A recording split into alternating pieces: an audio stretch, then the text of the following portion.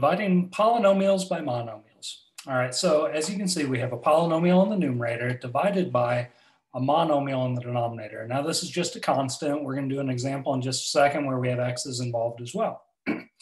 So when you're dividing by a single term like this, a monomial, I think the easiest way to do this is simply split this apart. Make it each term from the numerator divided by the term from the denominator. All right, so I've taken the denominator, that monomial, and put a copy with each term from the numerator. And this will be equal to the previous version of it.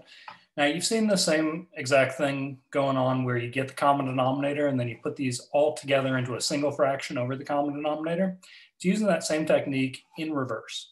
From here, we can deal with each fraction individually. So in this case, we have 6 divided by 3. We can say that's the same thing as 2. Bring along the x squared, still think of that as being in the numerator. 12 divided by 3 is going to make a 4. Bring along the x, and 3 divided by 3 makes a 1. All right, so pretty simple process. Let's move on to one where we have x cubed, or 4x cubed in the denominator. So the same idea, we're going to get started here by saying 3 individual fractions here. So 8x to the 5th divided by 4, x cubed, minus x cubed, divided by 4x cubed, plus 2x divided by 4x cubed.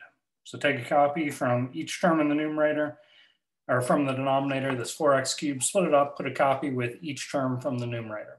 Now it's our process, we need to simplify it out. So on this first one, we can say 8 divided by 4 makes 2. Now we have to think about this x to the 5th divided by x cubed. Since we have x's in numerator and denominator, off to the side here, initially I may like to think about this as 1, 2, 3, 4, 5 copies of x over 1, 2, 3 copies of x from the denominator. So in my head, what I like to do is ask myself the question, where do we have more copies of x and how many more? So in this case, with each pair that you can pair up, numerator and denominator, those each make a 1. So as it works out, we have 5 copies of x over 3 copies of x. We're going to have 2 more copies in the numerator. So we're going to be left with an x squared in the numerator. Next up, we can't simplify down the 1 out in front here divided by 4. So I'm just going to leave the 4 in the denominator. Imagine there to be a 1 in the numerator.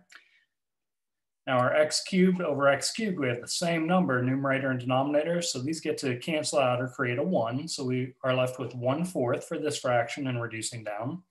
And then finally, when we have 2 divided by 4, that's going to make a 2 in the denominator, or a 1/2. With the x's, we have more copies of x in the denominator. And how many more? Well, we have 2 more, right? 2. We have 1 here and 3 in the denominator. So that's going to leave us with an x squared in the denominator. So when we get done, we have 2x squared minus 1/4 plus 1 over 2x squared. So kind of split these up and then take it one little fraction at a time and reducing down. Hope this helps out on dividing by monomials. Good luck with it.